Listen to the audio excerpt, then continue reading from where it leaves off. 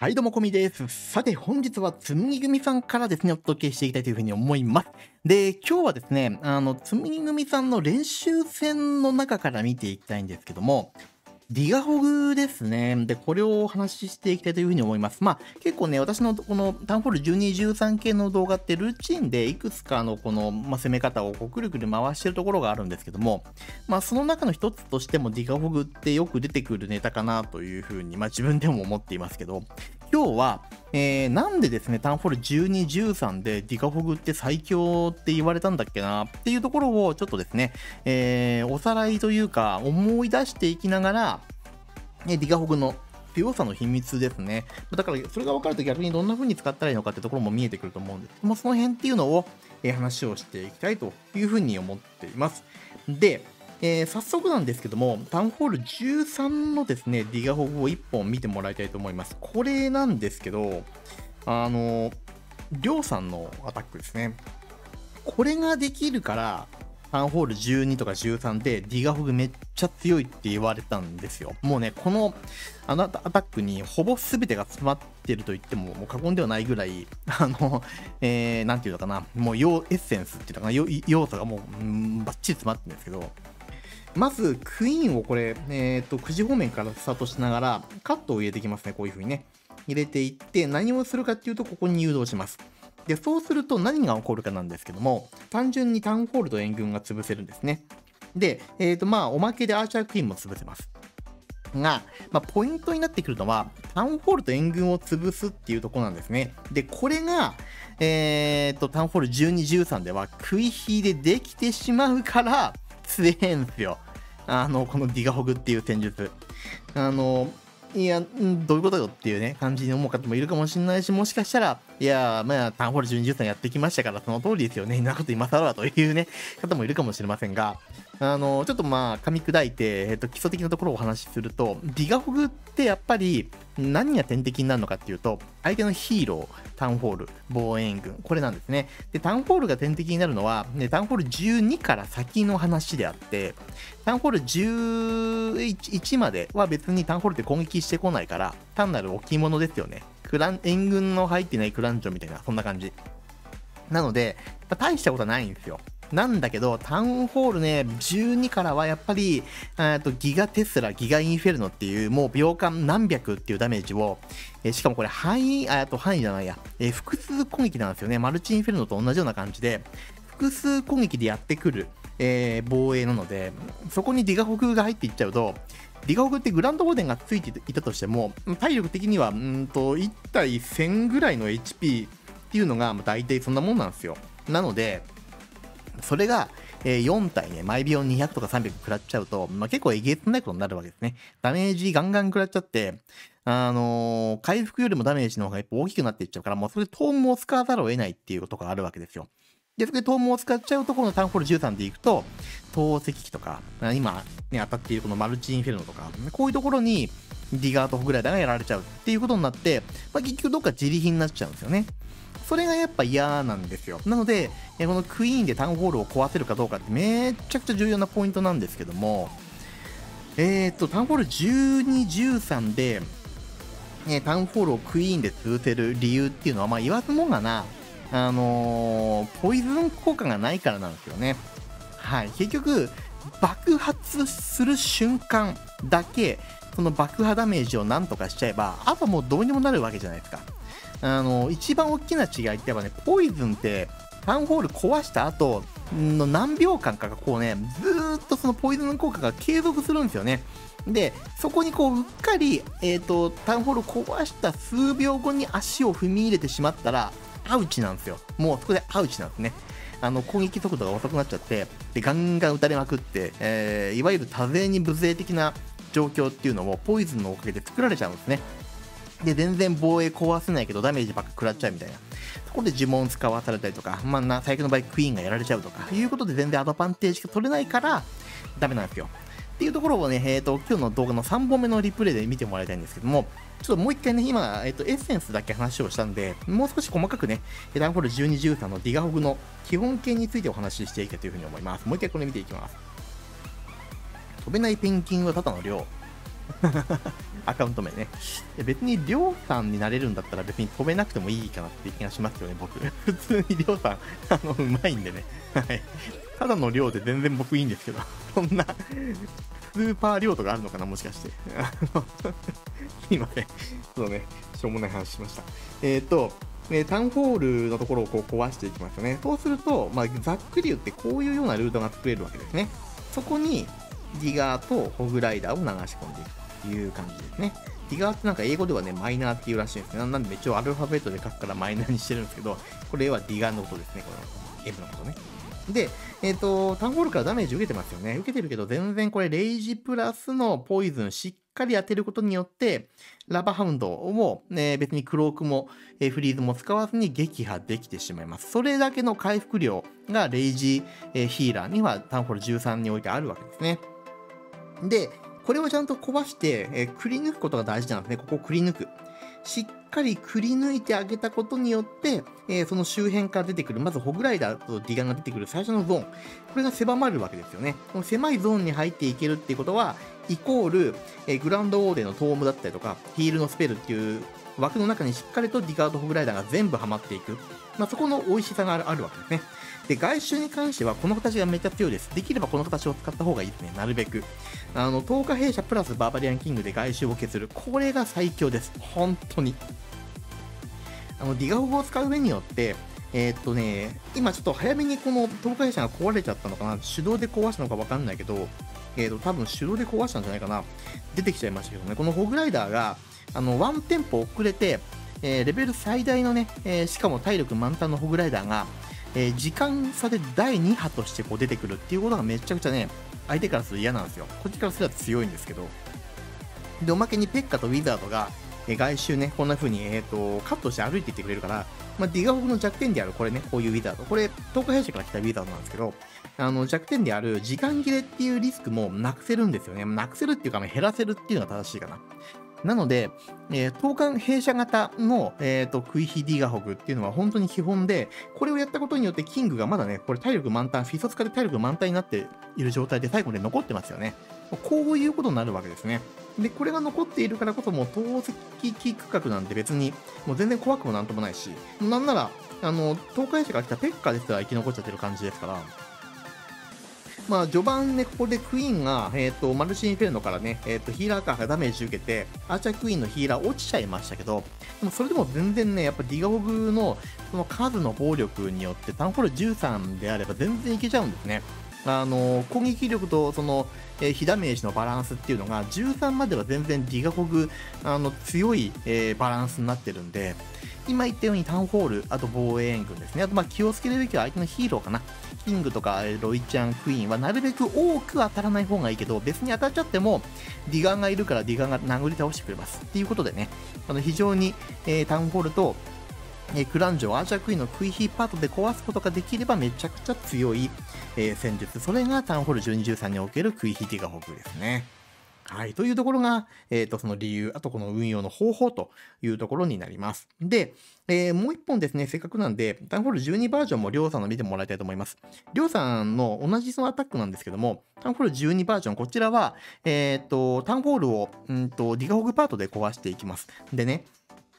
タウンホール12においては、ディガホグでタウンホール見るっていうのは全然ありです。タウンホール13になってくると少しだけ気をつけなければいけないですね。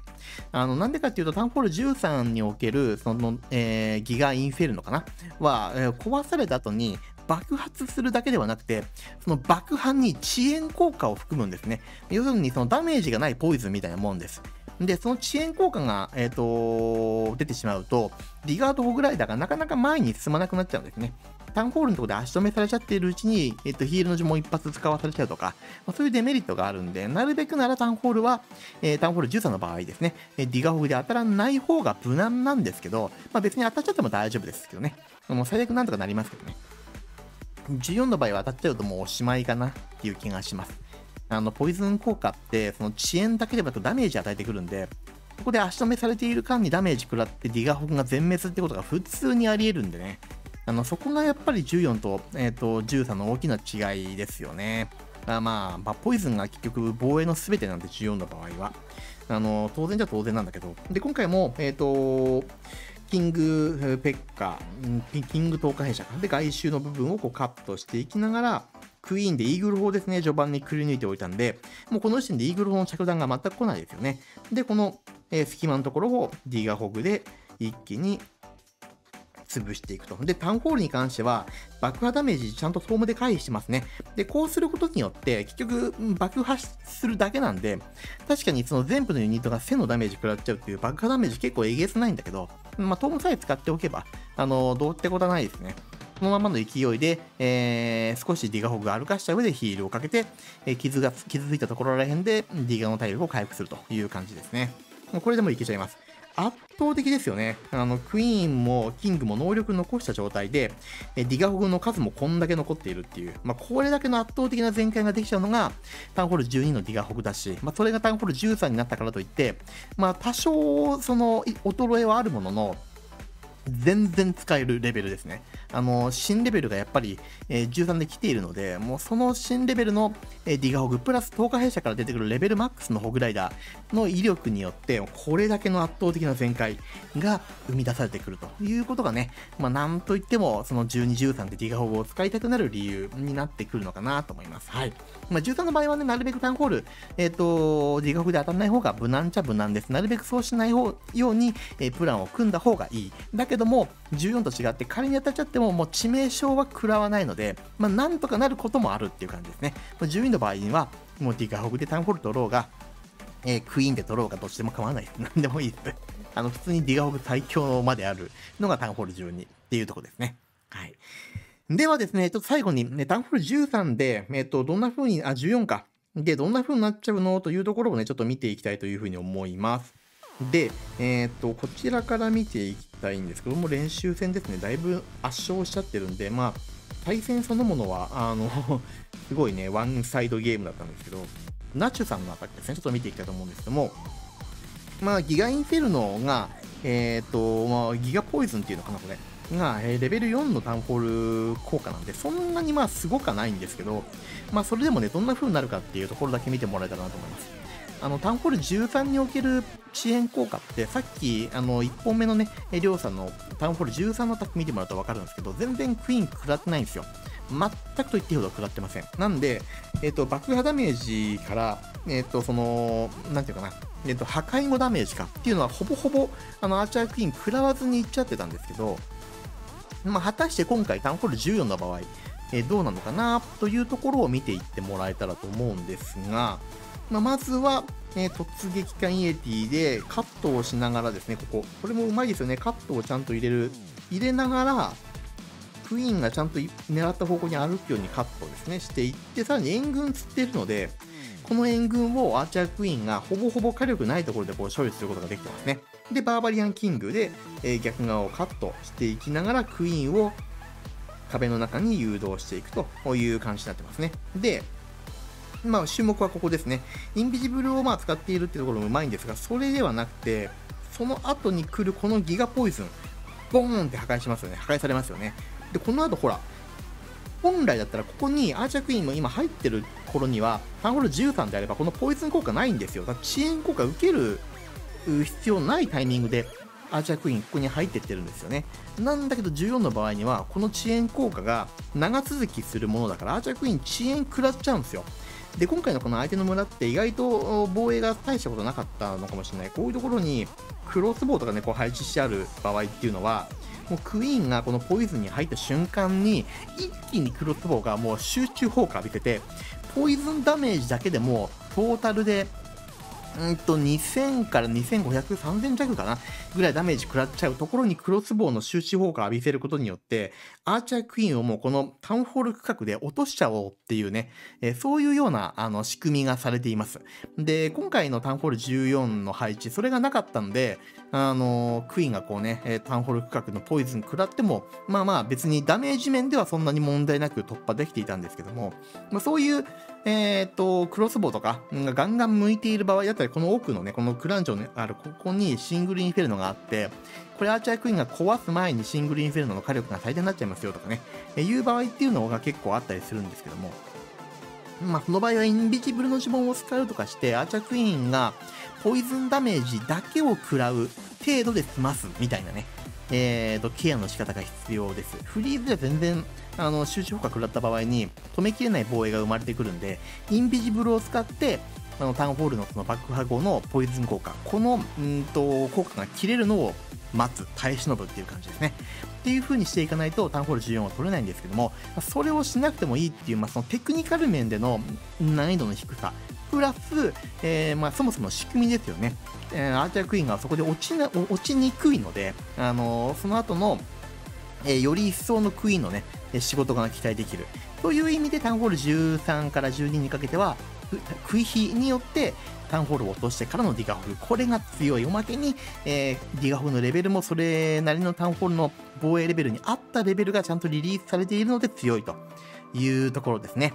はい。この辺っていうのを、理解していただくと、なんでタウンホール12、13でディガホグそんな強いんだろうっていう風な、背景がわかると思うし、一時期ね、本当にもうディガホグ最強っていう風にも言われまくった時期があるぐらい、もうディガホグっていう戦術は、もうタウンホール12、13において、もう、鉄板なんですよね。なんで、ぜひ、この形を覚えていってもらいたいですし、これが使えるようになってくると、実は、タウンホール13においても当然この形、14か。においてもさっき言ったように、インビジブルとかを使えばやれなくはないんですよね。なんで、アドが取れるなっていう場所であれば、そういう風な14に合った形のクイヒーでタウンホールを落としていくっていうことも当然やれる。おまけに、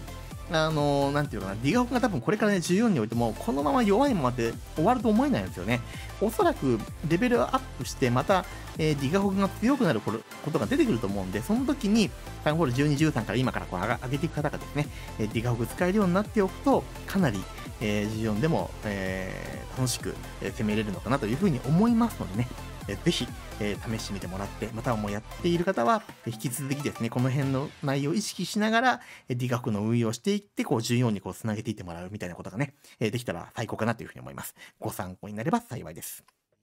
はい、というところでですね、本日はタウンホール12、13のディガホグに関して見てまいりました。いかがでしたでしょうか？こんな形でですね、私のチャンネル、クラン対戦の解説の動画中心にやっております。今日12、13が主でしたけども、14の動画が、